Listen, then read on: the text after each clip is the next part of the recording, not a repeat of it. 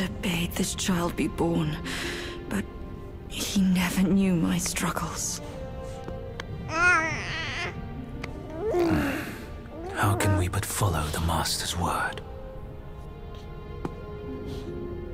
Rakshasi, you know it was he who made you drink from the river of childbearing. Shut it. You shall never speak of it. The king knows why I had to drink it. But I haven't glimpsed him ever since then. He made it another reason for his absence. Rakshasi, your husband shirks dishonor this way.